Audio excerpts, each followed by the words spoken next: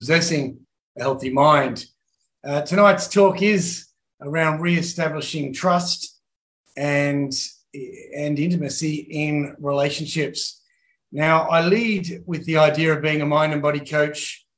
The idea of a work-life balance is that what happens outside of work and outside of those non-negotiable 8 hours of sleep is life.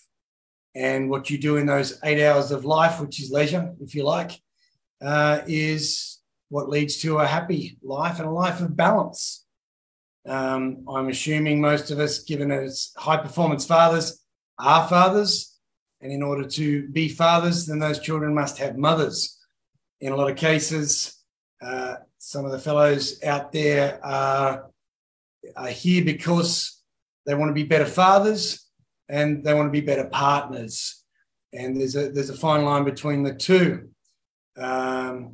I've had men tell me that their wives would say sometimes, "I wish I was your daughter because you are a better father. You're better to the children. You treat the children better than you actually treat me." Interestingly enough, children have unconditional love.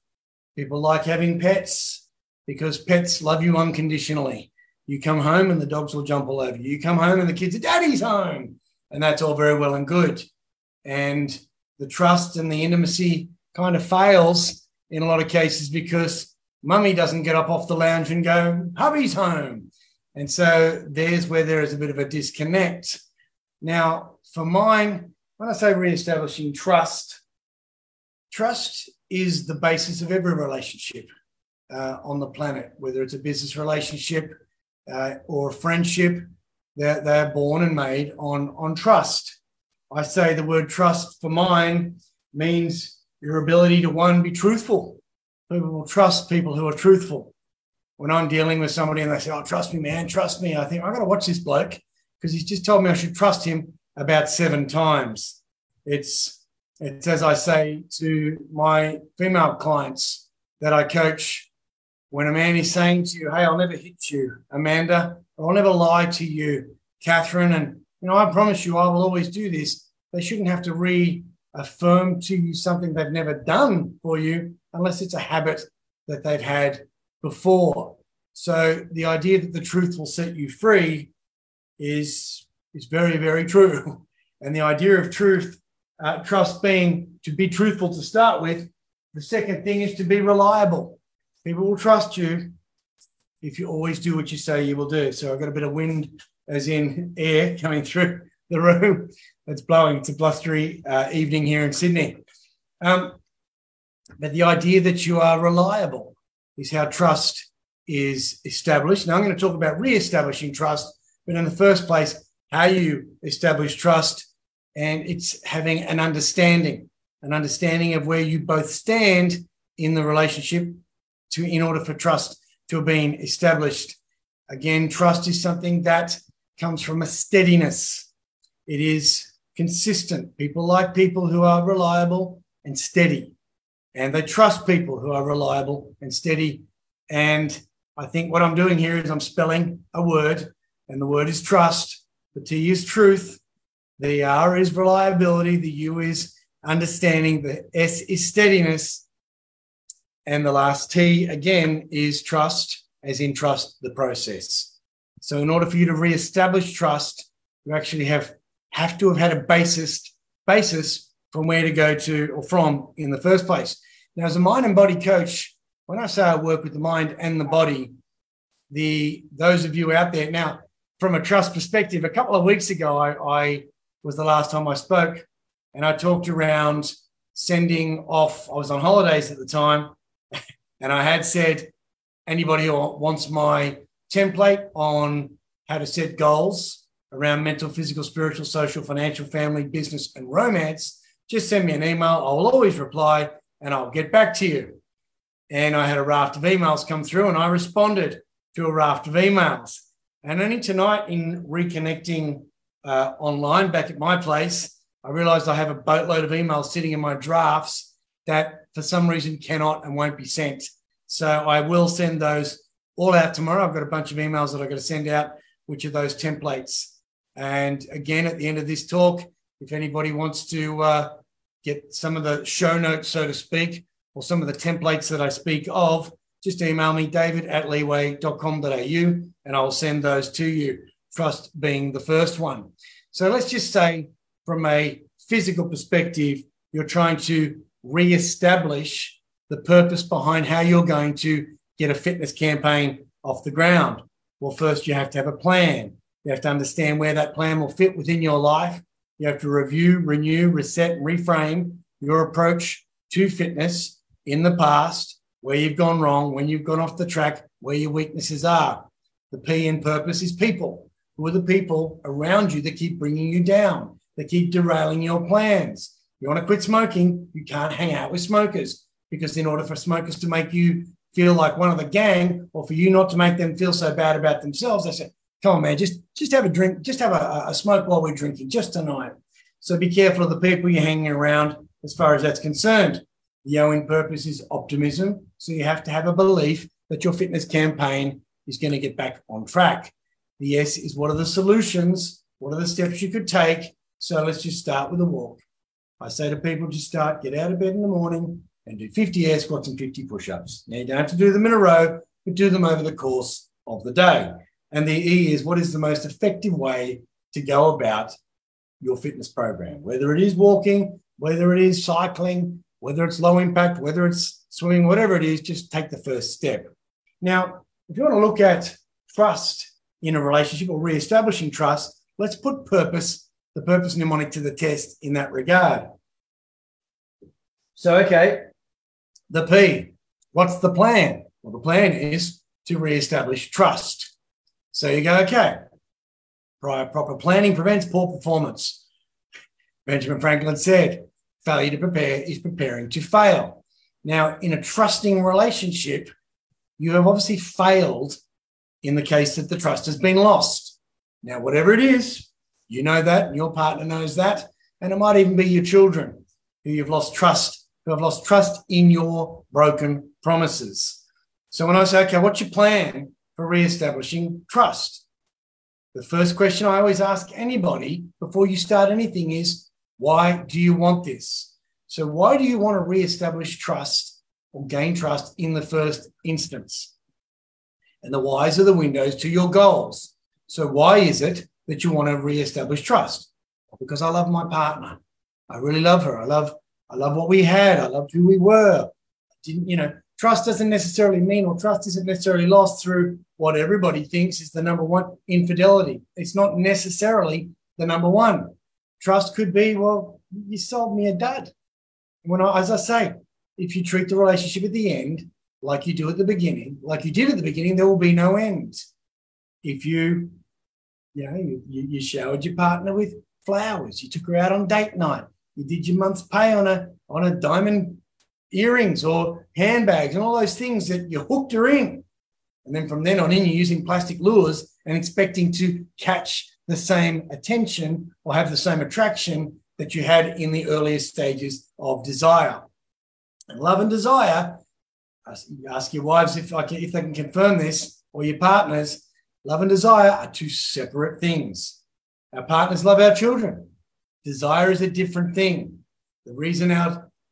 The idea that love is an action, whereas desire is an idea, and desire is something that you build up. So from a planning perspective, what's the first thing you could do? Take a minute to begin it. What's the first step you could take? What could you do to plan around reestablishing trust in the relationship? Okay, so sorry means you won't do it again. My first and foremost thing I would suggest is that you actually apologize and you give an honest and an absolutely fully owning what it is you're apologizing for. I don't know whether any of you blokes watch Married at First Sight or MAFS. I watched The Bachelor and Married at First Sight with my daughters as they were growing up. They're now 24 and 23. And I watched that mainly to give them an idea on how the world works. It's better that they see some punk treat a woman badly on television than a punk treat my children, badly. Now, the greatest way you can establish trust in your daughter's eyes on how they should be treated by a man is how you treat their mother. How to act as a man is what they will look for in a man. Your sons, how your sons will treat women is how they see you treat their mother. If you have sons who have sisters and they hit their sisters, you have to come down on them like a ton of bricks, because the pushing and the shoving of today, as you might have seen in the domestic violence ads, is the hitting and the pushing of the future of men. Boys become men. Socrates said, show me the boy between the ages of 0 and 7, and I'll show you the man. If you have a son between the ages of 0 and 7 who's hitting his sister, put an end to that right now, and you tell him all of the reasons why and the consequences behind why that is a bad thing. So from that perspective, planning in that regard is say sorry from the outset for what it is that you've done, taking complete ownership. The reason I mentioned maths is I watched 9 now, a bit of a catch up, which you can do if you're not watching the show. But of a Sunday night, tonight, they all sit on the lounge and they say whether they're going to stay or go. Now, it might be seen as such a frivolous, stupid thing to watch, but there are 3 psychiatrists or psychologists rather who watch the play and the behavior of these characters, the couples. And they bring up words such as gaslighting and narcissism and negging and all these sort of things that the men do to the women, and sometimes the women do to the men. But there was a fellow recently who kissed one of the other girls, and he had to come clean because he was going to be outed. And his entire excuse was alcohol, and he just blamed this and blamed that, and he didn't own it. Now, the woman who was involved in it made a very, very heartfelt apology. She was so apologetic to the point of tears, and it wasn't bluff. And she wrote a very long letter to the man over how she had made him feel. She took full responsibility for how she made him feel. She didn't say, I'm sorry you feel this way. She said, I'm so sorry I made you feel this way. She took complete ownership and honesty in her part in the situation. Now, it was that fellow who she had wronged. It was his decision on whether he believed her, trusted her, and forgave her. So in the first instance, if we look at romance and reestablishing trust, what's your plan?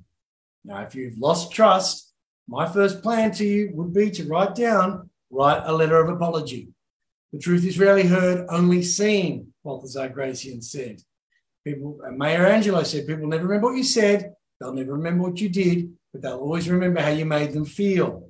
Now, in cases of infidelity or in cases of a breach of trust, people remember what you said, and they'll remember what you did, and they'll remember how you made them feel. So you've got a lot of work to do on reestablishing that trust.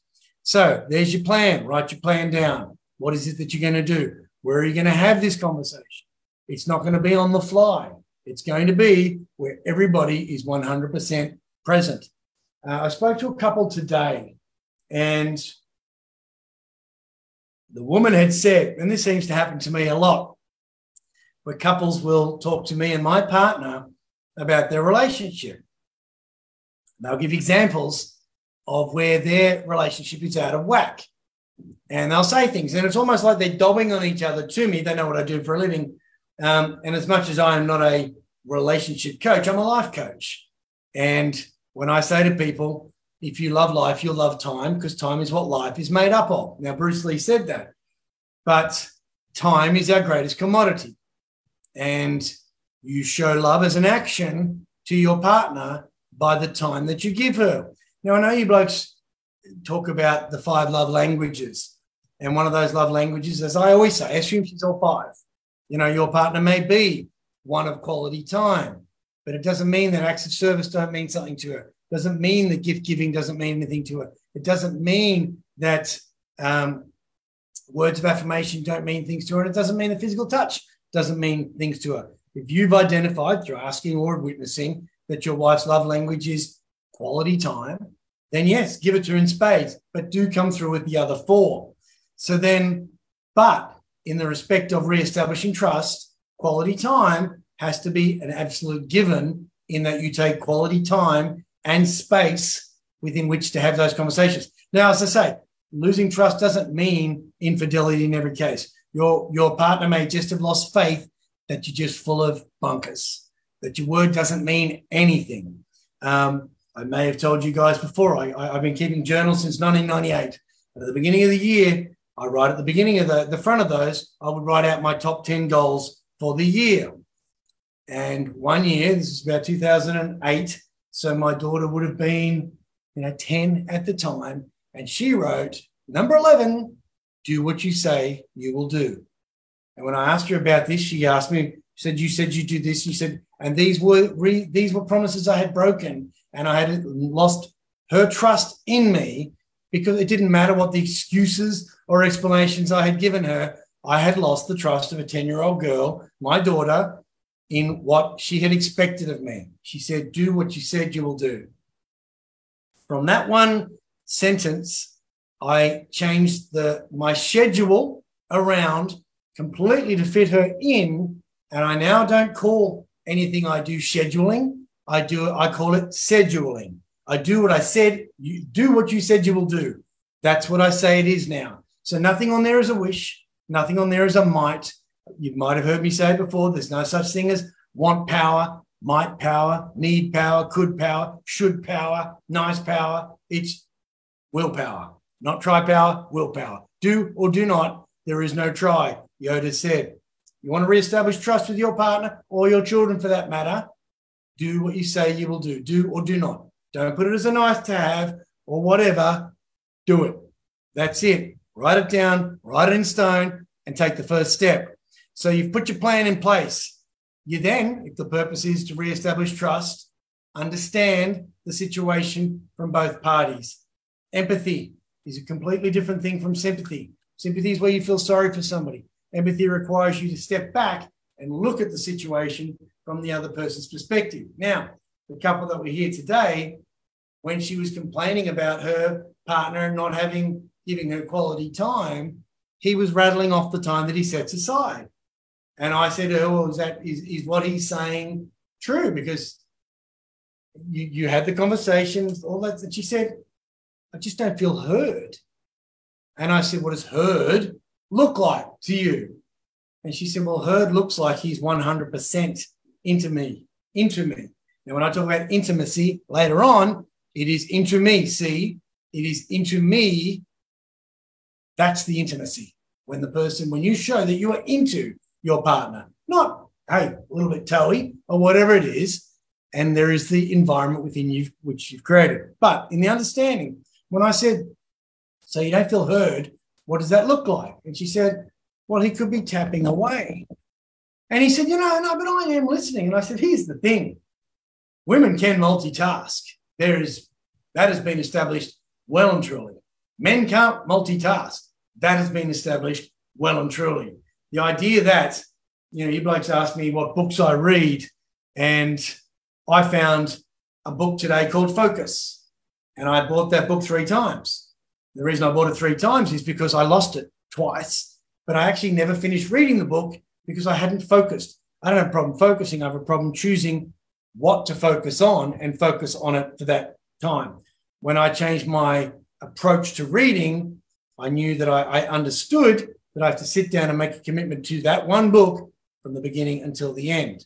So from understanding, you've got your plan on how you're going to reestablish trust with your partner, understand the set and setting of that. Now, when scientists or whatever study people who are under the influence of different drugs, they do take into account set and setting. When you get your blood pressure checked, the doctors will refer to it as white coat syndrome. Sometimes your blood pressure is through the roof. 10 minutes later, they'll take it and it'll be down to stable because the set and setting has changed and you've relaxed a little bit. So when you choose when to talk to your partner, it has to be in where everybody is agreed and understand that the time is relevant. Too many women say to me, well, my husband, he just never really listens to me. He comes to bed and he's all really, really cranky. And I say, is your husband a early riser? Well, yeah, he gets up at 5 o'clock. So by the time he's done his day's work, it's not necessarily that he's not listening to you or he's not into you. He's absolutely spent. He's been up for 16, 18 hours. So it's going to be very difficult for him to give you his 100% attention when he's either got his mind on tomorrow's job or the big conversation he had in the boardroom that he doesn't want to bring home with you, or the argument he had with this. So pick your moments. Now, I also talk about worry meetings. And I say, Seneca said we suffer more in imagination than we do in reality.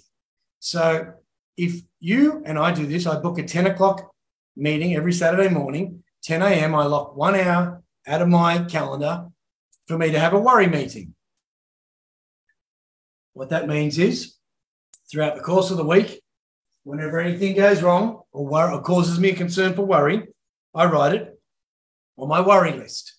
And then I take this to my 11 a.m. So it might be right now, I go, oh, gee, someone's hit me up for that bill and it's due. Well, okay, so I don't want to worry about it now. I'll put Barry's bill and write it on the list.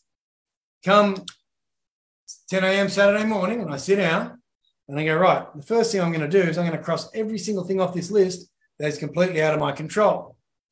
Then everything else on that list, I'm going to go, okay, what can I do about it?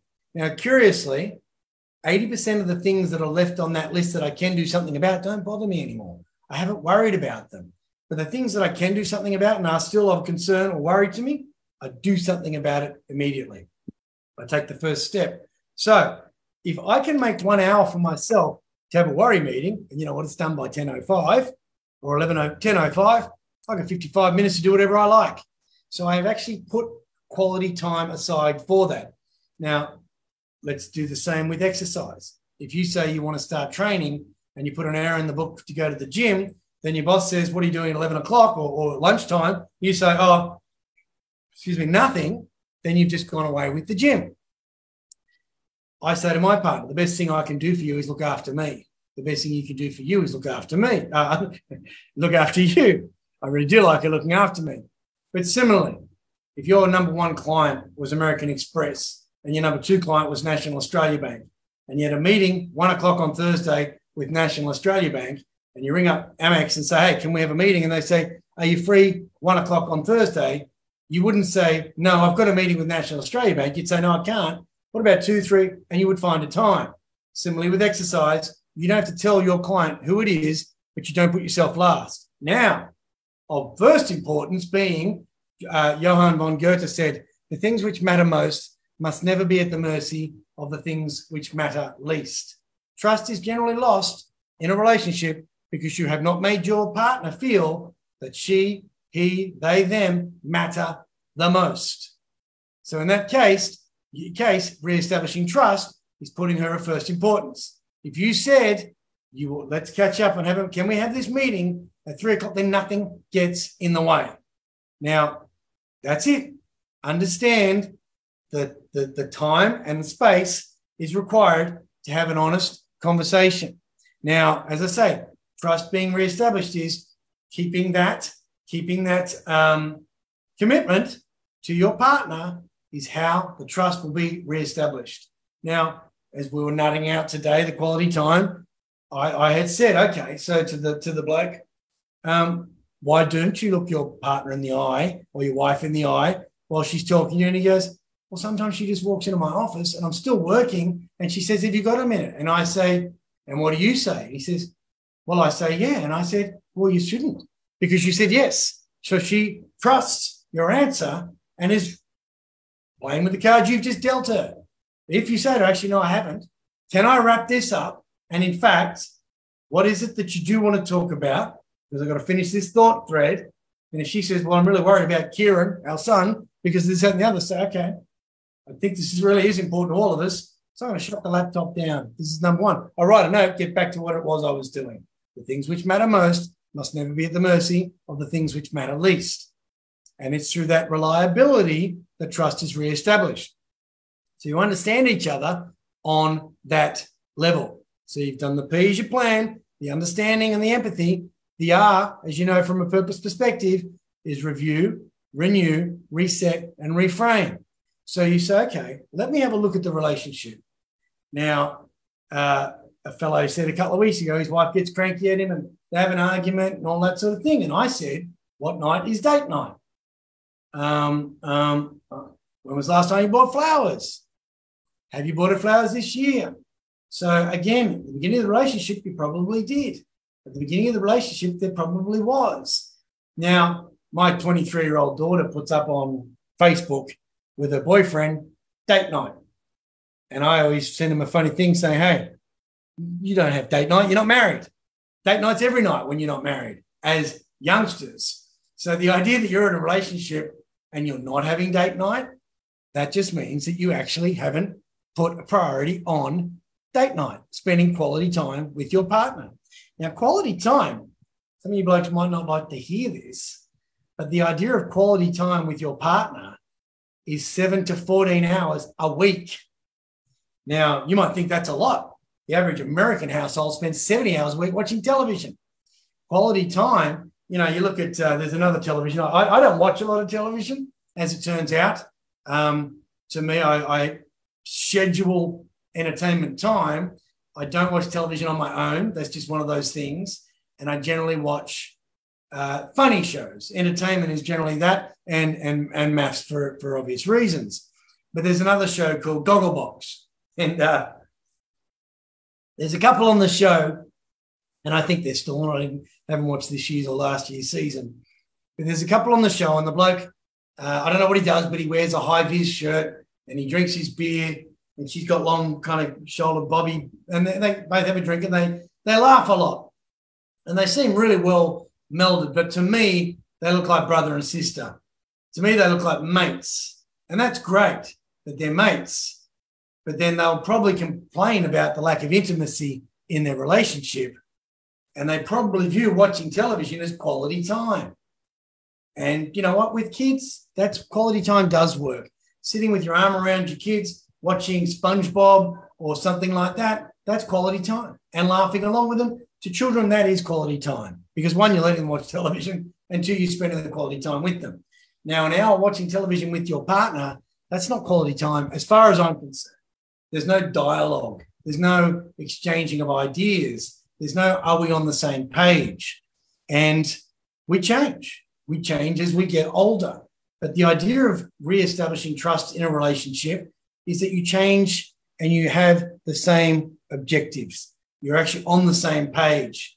A couple I worked with years ago, they had told me that they'd been to a marriage therapist, and that the therapist had told them they should pick up a hobby. And I said, so what did you both decide to do? He said, well, I've been playing golf, and Kath's taken up pottery. I'm no therapist, but I don't think that's where they were going with that. I think they probably wanted you to establish a hobby or things in common together.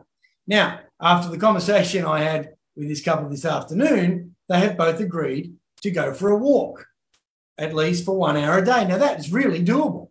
And it's like anything. When I talk about discipline and morning routines, the first thing I do as I get out of bed of a morning is I put on the coffee machine, I pour my salt water and lemon juice, and then I go and have a cold shower.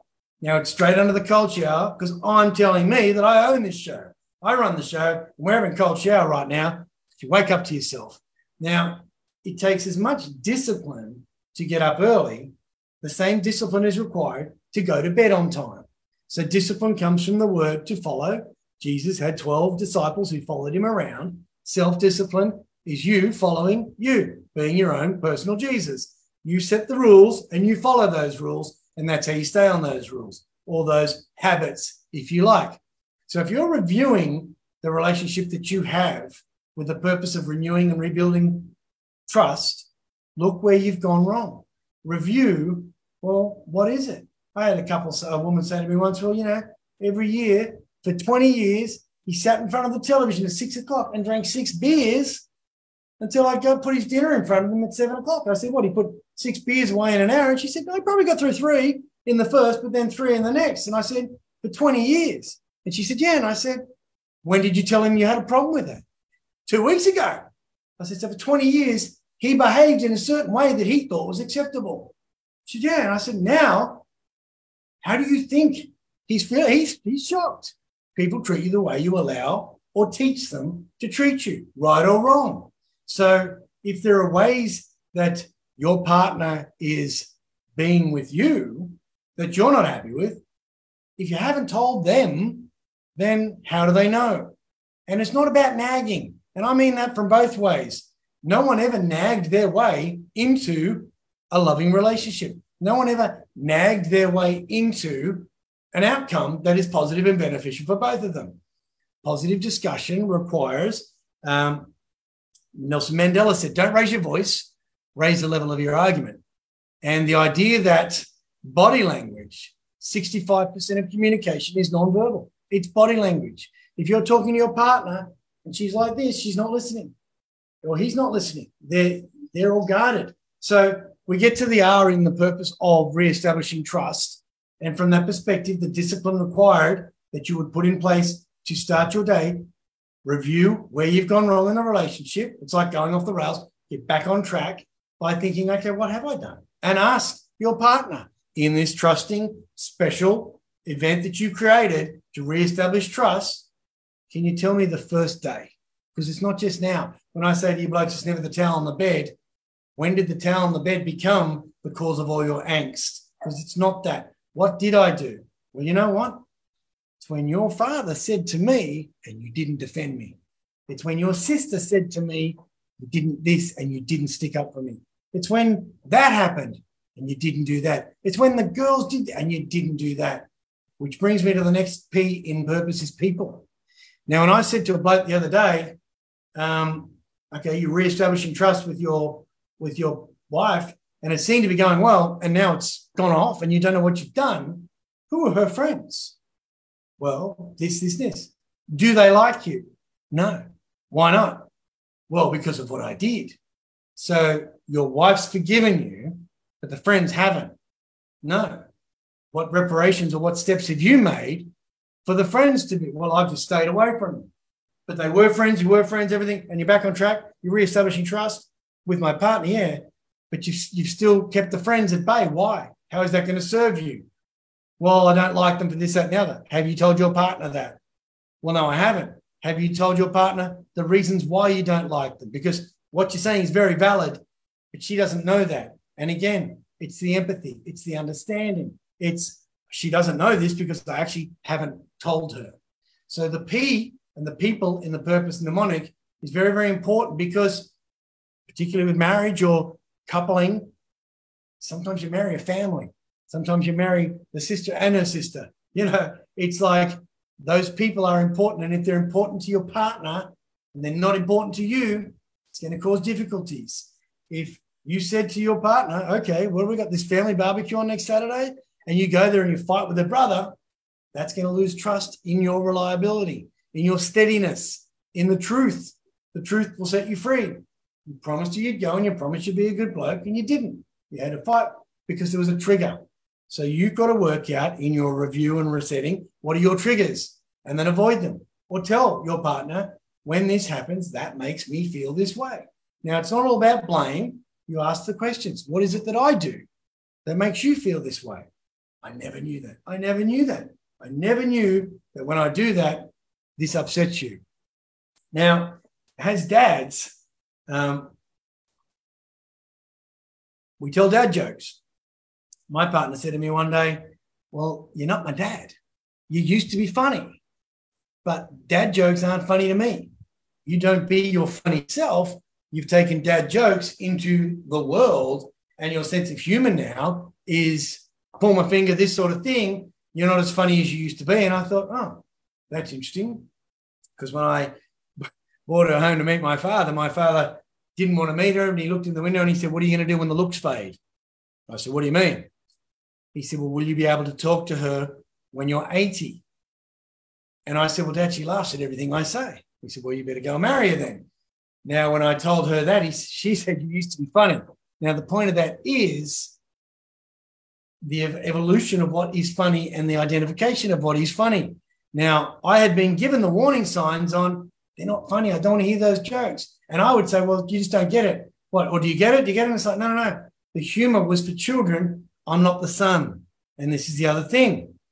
When you look at the people in the P mnemonic of planning, understanding, reviewing, resetting, renewing, reframing, and the people, as a person, are you the person that your partner married? Or are you now just another kid? Are you one of the children? Have you become the big brother of the other kids. You know, the bottle shop ads say you're a parent, you're not a mate. Don't buy your kids alcohol till they turn 18. At my daughter's 18th birthday, I said, we can be mates now, Maddie. I mean, you know, joking away. But how many of us just become one of the kids? And then mum's running the show. Mum's now, she's been working all day with these 3 kids. Now she's got the 4th kid that's come home, and he's just as demanding. He just demands other things and expects that she can turn it on. We'll get to intimacy in a minute, as I said. So understanding this situation, reviewing your setting, looking at the people and the person you've become, and then the O in your purpose of reestablishing trust is optimism. You have to have optimism that the trust will be reestablished. And that is in the case that you come bearing your soul with an honest apology and with steps in place or the outcome of what it is that you want. You have to have optimism. Otherwise, there's no point in trying. Most of life revolves around optimism. If you think you can, you can. If you think you can't, you can't. The idea that Viktor Frankl said the 3 things that survivors within the Second World War, or the Nazi German, I've just realised I keep saying to you blokes that I don't eat. I got to watch what I eat so I don't belch throughout these presentations. I think it's just the gassy water because I haven't eaten since about 11. But anyway, the idea of having optimism. And in every relationship, there has to be that optimism that you're going to make it to the finish line. And with that in mind, you behave that way. James Milton said some people can make a heaven of hell or a hell of heaven. And the idea that you look at your relationship as your heaven on earth, then you have to look at it from an optimistic perspective, with the S of purpose being the solutions and the steps. So when you reestablish the trust, or you're working towards reestablishing the trust because of the promises that you've made, the S in the purpose mnemonic and the purpose of establishing trust is, what can I do? So you design the idea of how can I reclaim that trust? And the trust is, well, you could start by doing this. Now, the smarter men amongst you will take a notepad to this meeting and write those down. You will then write that down. And if you're journaling, as you're supposed to be doing, I understand, and I tell everybody they should be journaling every single day. Plato said, thinking is the soul talking with itself. Journaling, we learn to think on paper. Journaling is where you connect with you every single day. It's where you plug in, you say, hey, it's whatever time it is. This is the date it is. This is how I feel. This is what's going on. I'm not getting on with my wife. I think I've lost her trust. We had a meeting. This is how we were establishing it. How am I going to keep that today? And you put the steps in place. And then you turn up. And then you turn up. And then you turn up. And in the trust mnemonic, the S is the steadiness. The steadiness. Steady, steady, steady. Patience and consistency are the same thing. Impatience is another word for inconsistency. The problem with this now, and the idea that we don't have to delay gratification, is we all want it now. And we all want things to change now. Oh, but I did this for 2 days, bro. You did it for 2 days and you expect me to think and trust you and drop my guard? You didn't undo this overnight. It's taken a long time. Jacob Rees says it's not the first or the last blow of the sculptor's hammer that breaks the marble, but every single one. It's not the first lie or the second lie. It's not the first hangover or the second hangover. It's not the first missed whatever. It's every single one of them. The straw that broke the camel's back is why now your partner's gone, you know what, all bets are off. This is just, whatever. Now, she may not be saying that. She may be showing that. The towel on the bed, the shouting, the whatever, the arguments, this, the lack, the cold shoulder, whatever it is, these are the I've had enough. So you've got to go back to where did I lose that trust? And how can I, what is the steps and the solutions? And then the E in the purpose is what is the most effective way about going about it. Now, the most effective way is communication. Communication is the solution to the world's problems. Now, the problem for around communication is the belief that it has actually happened. So if you haven't found, if you're a morning person, your wife or your girlfriend or your partner is an evening person, then that's not going to be the best time to bring up these conversations. And you have to establish a date night. Now, my parents were married 65 years. I'm one of 10 kids. The middle child, so I was a bit of an observer. My parents went out for dinner Tuesday, Friday, and Saturday night. My father passed away in 2021, but my mother told me I went up the mountains and I had dinner with her a couple of weeks ago. And now it's an interesting thing I think of on the spot now, but it's not a bad thing to do with your partner. I went up the mountains and I took a boombox and a nice steak. And I know my mother likes steak. And before I even walked in the front door, I went around the backyard and I lit the coals on a Weber barbecue. Then I went around and I knocked on the door. Mum, hey, Mum, how you going? Started talking to her and I said, I bought a steak. She goes, just cook it in. And I said, no. And I showed her the fire. Then I sat down and I said to Mum, what's your favorite song in the world? And she said, your father used to ring me up and he would sing, put your sweet lips a little closer to the phone. And so this is when he was courting her. And so my dad's Irish, romantic, and I played the song. Now, my mother's 86. She'll be 86 in April. And she had this childlike look on her face. And then she said, when your father would sing this to me and then he'd take me to the dance. And I said, what songs would play, Mum? And she told me the next one. I put that on. Now, I got there at 7 o'clock. We ate the steak at about 9 o'clock, and I'm sitting there. And at about 11 o'clock, Mum said, now, what do you want to listen to? Because this had been all about her. Now, she had talked of her childhood. She had talked about the first time she went here. And I'm just sitting there. I'm learning so much about my mother. I'm learning a lot about myself. And she said, what do you want to listen to? This can't all be about me. And I said, Mum, do you know what? I've had such a wonderful time. And I said, when I was about 3 or 4, you would do the housework and you would listen to these songs. And she said they were called The Bachelors. So I put The Bachelors on and we went back into it. Now, what I'm saying, the idea that just popped into my mind is to sit down with your partner and say, hey, what's your favorite song in the entire world if you don't know it already? And put that on. Now, people say they don't have time or space or whatever to go out for dinner. COVID was a brilliant one. COVID for me was where restaurants still did takeaway. I bought a tablecloth from Amazon. I bought candelabra on Amazon. Probably less than $200 for nice dinner, like restaurant, napkins, restaurant tablecloth, candelabra, lit the candles. We'd go into Queen Chow or Saki or whatever the restaurants were in Manly, and I'd pick up the thing and I'd put on the music, and that would be a romantic evening. We weren't allowed to go out. So now if you can't get a babysitter or you have no family support, you could still recreate that. You go on Amazon. I say if it takes a minute, begin it. The amount of times I send things to people and say, here's the picture, here's the Amazon. For some of my clients, I literally buy it on Amazon and send it to their address because I know they're such procrastinators that they won't do it. One of my clients said to me, I think I should look into some other spiritual texts. I'm really interested in the Bhagavad Gita. And I said, well, just buy it. Yeah, I will. And I knew where she lived and I texted it. The next day, she rings me up. Oh, I manifested the Bhagavad Gita because it took me less than a minute to buy the book, have it sent to her on Amazon for $14. She got it the next day.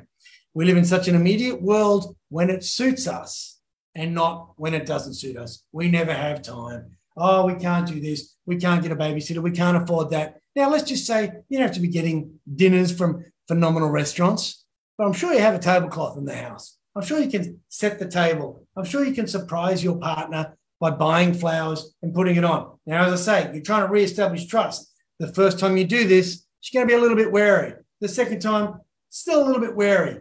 It then becomes a habit, a very, very positive habit and a very rewarding habit. Now, the effort you go into to do that, all the while you're thinking of your partner. It'll be very difficult to be thinking nasty thoughts about your partner while you're doing nice things for her.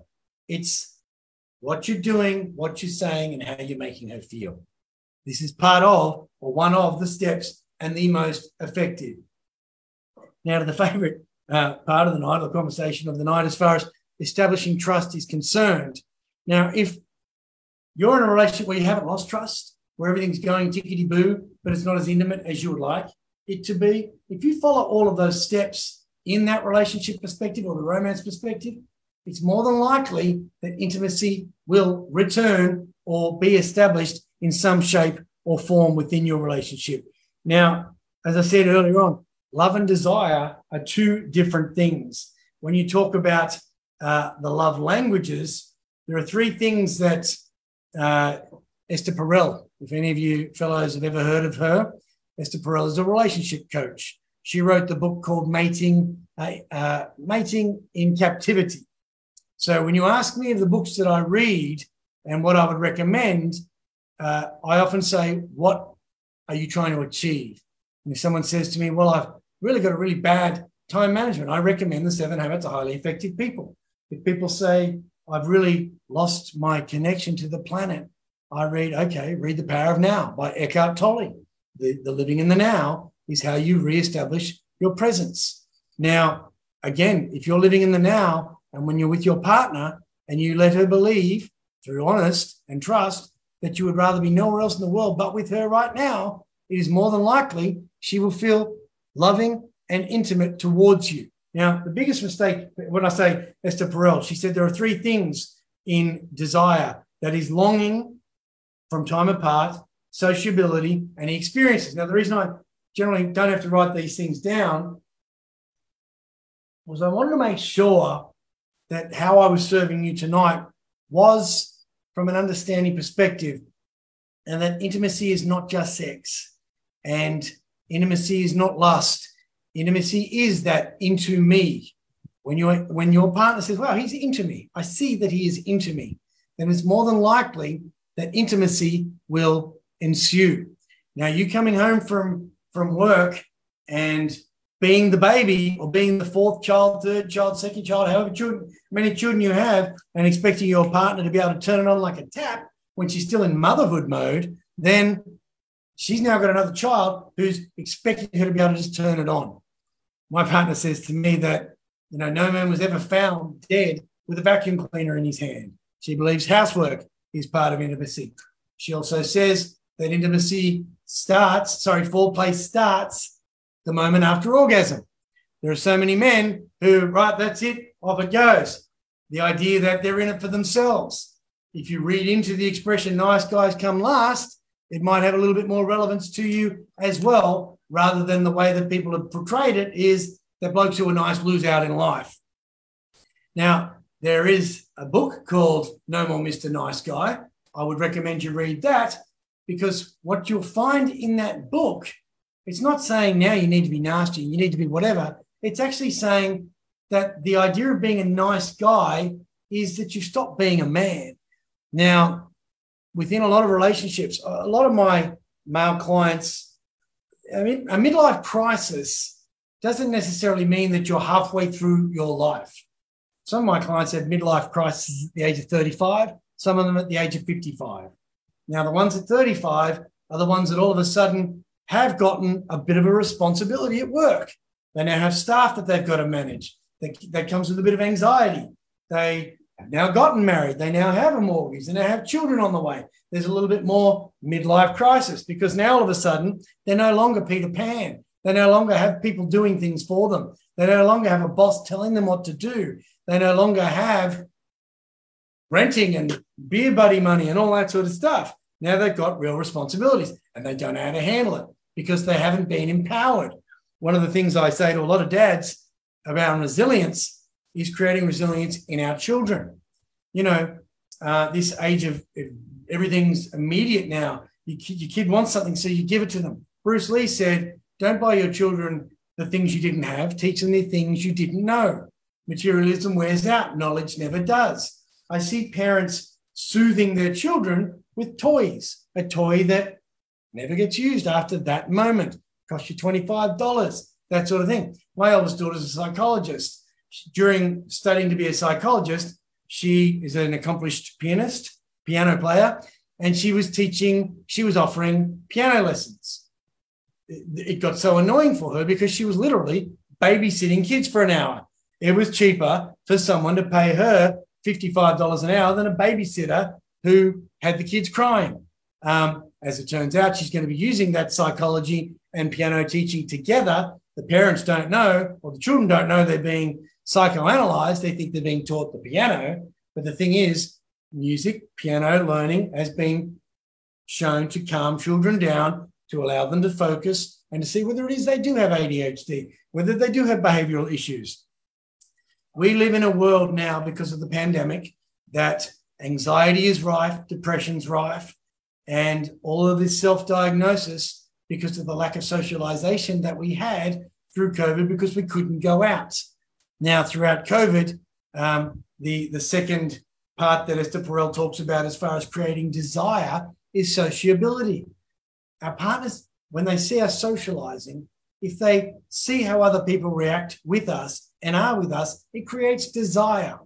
If you are liked by your mates, if your mates see you and you are yourself, that's a desirable situation for your partner to see you in, because that's who she knows. When you're out there with the boys and you're at a party, and, you know, personally, I like, mingling with men and women. I've never really gone to the barbecue and sat there with the boys, because the boys are talking about car racing and sports, and it's an easier thing. Eleanor Roosevelt said, great minds talk about ideas, average minds talk about events, and small minds talk about people. Now, we all move within those conversations, but there are some of us who can do nothing other than talk about other people, because while they're talking about other people, they're not actually having to be accountable for themselves. The gossips of the world, hey, guess what Karen's doing? You know, it's because they don't have to be talking about themselves. Men are very events-based, because, again, you're not really having to talk about your feelings. What about the new Manly coach? That's talking about that. Men will sit next to each other at sporting events because they don't have to actually eyeball each other. But you sit down, and there's no greater person, I believe, you can have an ideas-based conversation with than your partner, and you sit across the table from her and you have that conversation, and you're looking in her eyes and you're listening to her, which is where the idea of experiences, which is the third thing that Esther Perel refers to as far as desirability is concerned. Now, I say, to me, life is about meaning and memories. You create the meaning through the memories, and the memories through the meaning. Now, what meaning and memories are to you is the amount of emotion that you put into it and the experiences that you create. So the experiences, as Esther Perel says, is the third level of desirability. Desirability being one, longing. So you talk about love languages, she's talking about desire languages. So it's the longing and the time apart, that when you do come home from work, your partner has missed you, because when you left in the morning, you left her longing because of how you made her feel, what you said, and what you did. Not like bite up and we become complacent. Within a relationship, and as I say, within a relationship, you get the girl based on all those things you did, and then what is most attractive about love in its earliest days is the excitement. It's the possibility of rejection. It's the getting to know the friends. It's the meeting the in-laws. It's all these things that are different, that are experiences, that are memories, that have meaning to them. Then you become comfortable. Then there's certainty. Then there is no expectation, because she's going to be there. He's going to come home. It all becomes vanilla, because you don't continue to create experiences. And so if life's about meaning and memories, you create the meaning through the memories and the memories through the meaning. What meaning are you putting into the experiences you are having with your partner? So something as romantic as creating a romantic dinner, going for a walk and asking your partner questions, I won't drink any more water, and listening to her. Now, the listen mnemonic, anybody who wants, I'm still waiting on this book, of course, due any minute, but there is a chapter that I've written on communication, and I have recorded the part on listening. Now, when you listen to your partner, this is the mnemonic you should follow. Feel free to write this down, but I'll send anyone who wants to send me an email, david@leeway.com.au, send me an email asking for the listen chapter, and I'll send it to you in written form or the recorded form. So some of us are readers, some of us don't have time to read, so you might listen to it on the way to work or on the way home from work. But in a nutshell, when you're talking to your partner, the L is look. Look in her eyes while you're speaking to her. Look for her body language. As I said, If she's like this, she's not listening. She's not buying anything you're saying. She's not convinced she can trust you again. If the re-establishment of trust is your number one priority. Watch for the body language. Look in her eyes. The eye is ask her intuitive and imaginative questions. So don't just say, how was your day, dear? That's rubbish. My partner said to me, please stop asking me if I'm happy. Ask me how I'm feeling. And I thought, okay, how are you feeling? Happy? Dad joke backfired. Now I know how she's feeling. But it was a good question for her to ask me. But again, I had the communication. I asked for the feedback. It was an imaginative and an intuitive question. And when I asked her in an imaginative way, and I've told you, Rudyard Kipling said, I had 6 honest serving friends. They taught me all I knew. Their names are where and why and what and how and when and who. Now, when you ask the questions, you're listening for the answers. How did you go today? How was your day? Who did you talk to? When was this happening? What have we got coming up? One of the questions I asked the fellow the other day is, what holidays do you have planned for this year? Don't have any. This couple today we're talking about, and she's saying he doesn't hear me. I don't feel heard. And she said, I want to live in this particular part of the world. And he said, well, that's just stupid. We know that's never going to happen. And I said, why not? And his answers were not realistic from hers. Now, before the afternoon, these friends, before they left for the day, they're looking at realestate.com and they're going to look at a couple of these places. He had opened his mind enough because the S in the listen mnemonic is seek first to understand, then to be understood. When he asked his partner, why do you want to live there? She said, since I was 8 years of age. That was what I was led to believe was wherever this place was, because her auntie lived there, this, da, da, da. And I said to him, what is it that scares you about the place? Is it because it's an expensive area? And she said, I've only ever looked at the houses between this and that price, because he said, all those houses go for $13 million. She said, I've only looked at this and this. I said, can you afford that? He said, yeah. I said, why don't you? So anyway, they agreed to do that. So he had sought to understand and then to be understood. We took at the dialogue of the deaf, putting over what you want. My wife doesn't listen to me. I don't understand my wife. She doesn't listen to me. Well, what do you mean? I thought in order to understand, you needed to listen. So the T in the listen mnemonic is tame your tongue. When you ask your partner a question, shut up. Listen to the answer. I was a chatterbox at school. My kindergarten teacher used to make me sit there with my finger over my lip. Now, one of my body languages, which is so embedded, is that if somebody's talking to me and I'm doing that, it's because I really know I want to say something, but I need you to know I'm listening and I need to listen. So I do that. And it almost sets off a part in my brain that makes me listen. If I really want you to know I'm listening, I sit like this because I'm in a cafe and I want to block out all those other noises. It's a bit like, eh?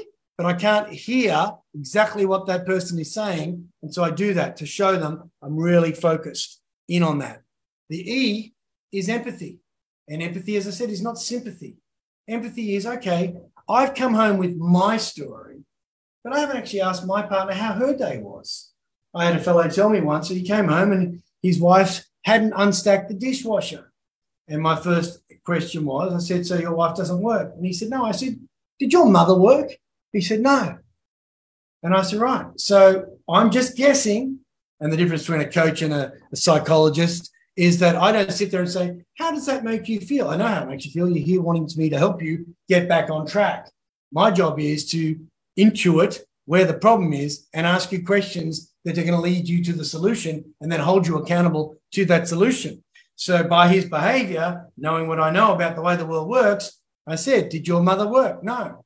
So your wife doesn't work? No. So you think you're the big breadwinner and you come home and that dishwasher better be unstacked. Did you ask your partner why she didn't unstack the dishwasher? He said, no. And this was a very, very recent situation. And I said, why don't you do me that favor and find out why?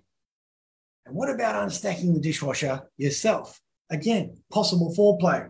So he had done that. Now, the next time we caught up, the reason why she hadn't unstacked that top shelf of the dishwasher is because one of the children had slammed their hand in a door. So she forgot that she hadn't even finished that task. when with empathy, he understood her situation, that's how he understood that. Now, as I said to him, what's to stop you unstacking the dishwasher? Who says roles are gender specific? Our programming. Quite often, we want to be like dad. You know, the old Cats in the Cradle. Well, I'm going to be like you one day, Dad. And the boy did grow up just like his dad in that he had no time for his father. Sometimes our parents are acting on models and scripting that they inherited from their parents. We live in a very different world. It's a very fast-paced and ever-changing world. We've got to reinvent ourselves. The fact that the, I don't know, iPhone 14, whatever it is, it's continually. The idea I would have said this to you fellows, you know, it's setting goals is not about finding yourself. It's about reinventing yourself. Now, if you do feel that you want to set goals to find yourself, then set yourself some clues. And those clues are for your future self. Now, your purpose mnemonic and the plans for reestablishing trust and for finding intimacy within your relationship, put some clues down the line for future self and stick to those clues.